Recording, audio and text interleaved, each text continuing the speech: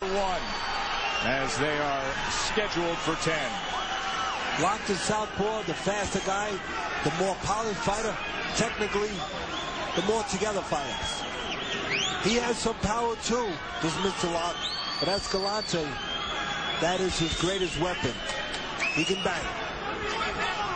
Left hand to the body from Lock. Escalante's I don't think he can win on the outside, Escalante. He's going to want to get close or get Lock to come close. Lock, for the most part, is going to want to be on the outside. Use those quick hands. Use that wingspan. Set traps. Step back. Do it on the front end with the jab. Do it on the back end with counters. Get Escalante to reach. Do a little of your work for you. But you know what, Joe?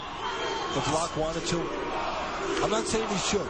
He should be where he is, on the outside. The quicker guy, where he can do some countering, take advantage of the reckless abandon of Escalante, but Lock could get inside and he could do okay because he throws short punches.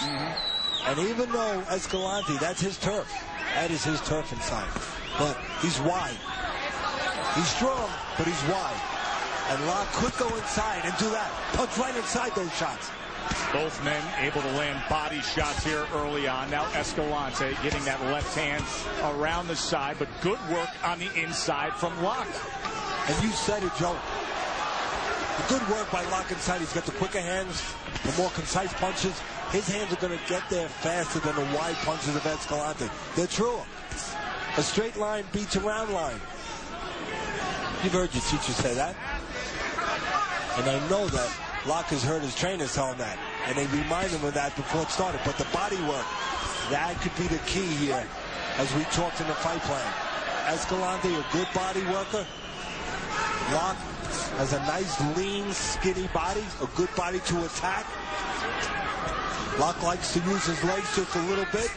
No better way to take that mobility away, if you're Escalante, than to go downstairs to the body of Lock.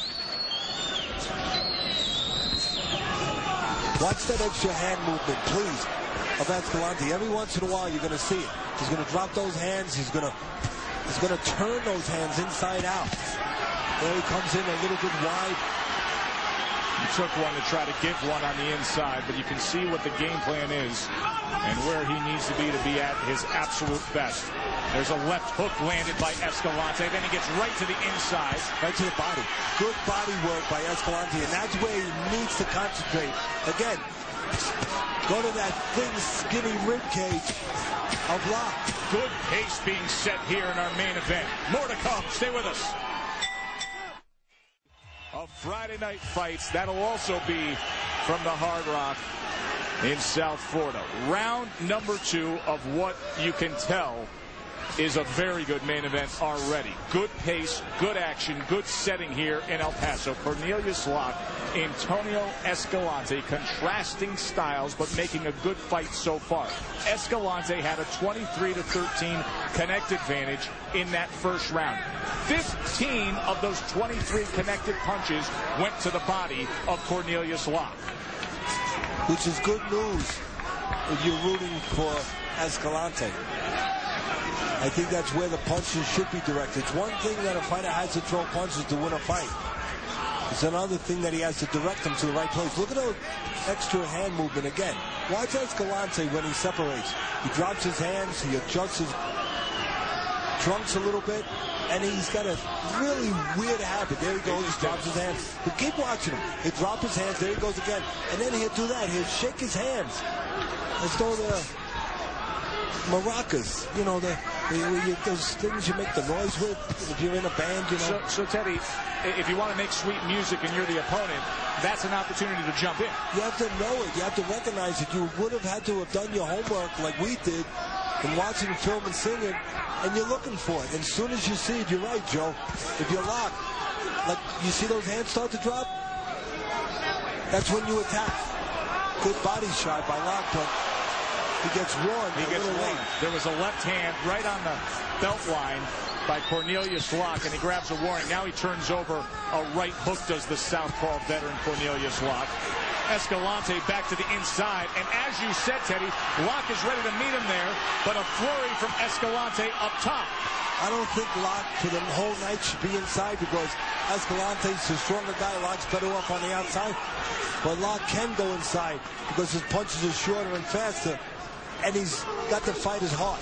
Locke is not afraid to behave like a fighter and engage you, even if it's always or not always to his advantage. There is blood coming from the left eye of Antonio Escalante. And Locke has been involved with a lot of head clashes. He gets in there close with that head. And there's some good work by Locke himself on the inside.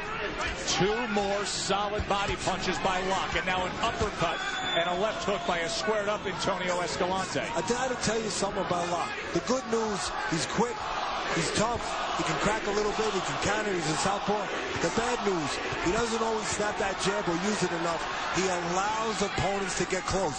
As good as he is on the outside, he allows guys to get inside. Action-packed second round, blood from the eye of Escalante, more to come.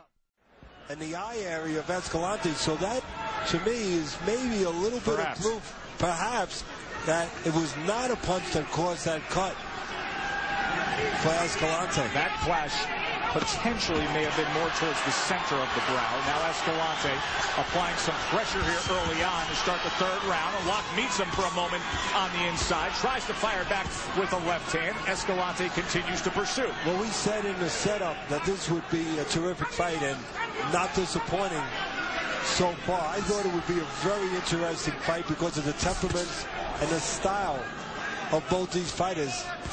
And so far, not disappointing at all. No, not at all. And it didn't take long at all. I mean, the styles just met up right from the start. And it's been a thing of beauty to watch. And, Joe, sometimes you get the boxer who's supposed to be locked, and their temperament is not to meet fire with fire. So it might not be, most of the pressure to make a great fight is on the aggressive guy.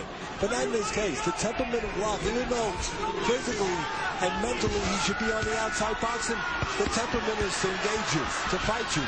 He doesn't shy away. That's part of why we're getting what we're getting. And again, one of the things that really hurts Locke, with all the talent he has, the kind of body that sets up well to fight on the outside, he doesn't snap that jab enough, doesn't do something sometimes behind the jab at the right distance. He covers, he allows guys to get in. He allows you to get close. And if you're the kind of boxer that Locke is, for the most part, your priority, what you're really concentrating on, is not to let guys get close.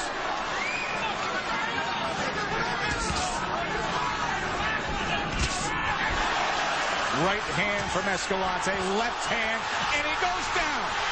Cornelius Locke goes down after that exchange. Looked like a good body shot.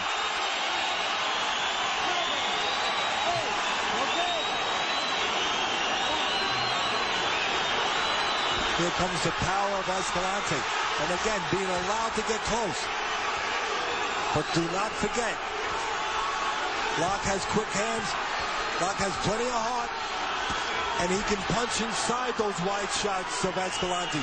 Do not think Locke can still not get a chance here. He can get an opportunity, maybe to catch Escalante getting a little fat.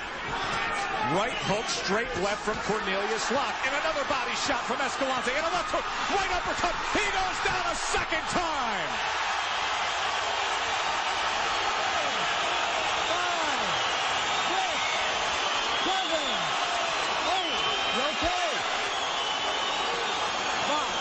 Just seconds to survive, and he does.